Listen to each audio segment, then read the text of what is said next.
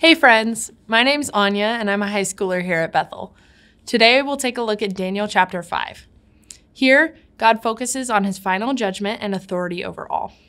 Everyone will eventually stand before his judgment when the time comes, and as King Belshazzar learns in our passage, we must be ready.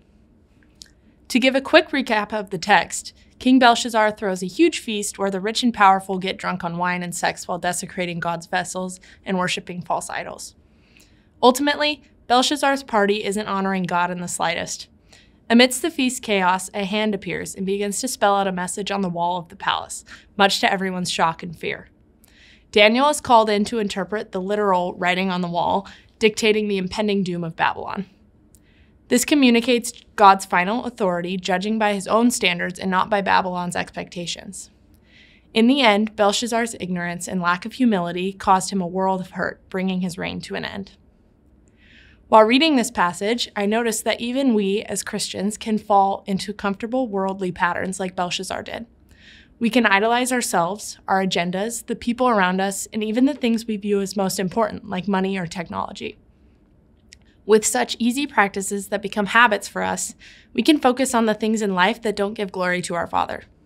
Similarly, Belshazzar didn't humble himself before the Lord, instead choosing to worship false gods and lifting himself up as the center of his universe.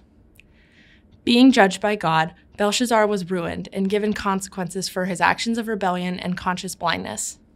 When Judgment Day arrives, we know that we'll stand before the Lord. In Matthew 7:23, Jesus says, "On that day, many will say to me, 'Lord, Lord, did we not prophesy in your name, and cast out demons in your name, and do many mighty works in your name?' And then I will declare to them, 'I never knew you. Depart from me, you workers of lawlessness.'" Unable to hide behind our idols and self-elevation, the Lord will see us for who we are. However, we're incredibly blessed to serve a loving God. He wants to be in a relationship with us, intimate and personal. Throughout the Bible, he encourages us to strive for him and look toward him for direction and peace. Although all continue to sin and fall short of the glory of God, by reading our Bibles, praying, living to serve the needs of others, seeking to know the Lord individually, and so much more, we maintain a lifestyle close to our Savior. In actively building our house on the rock of the Lord, we aim to keep our eyes set on the one true King, who loves us no matter what. This week, I'd encourage you to look at your own life and see if there are any areas of idolization where you might need to realign your mind with Christ.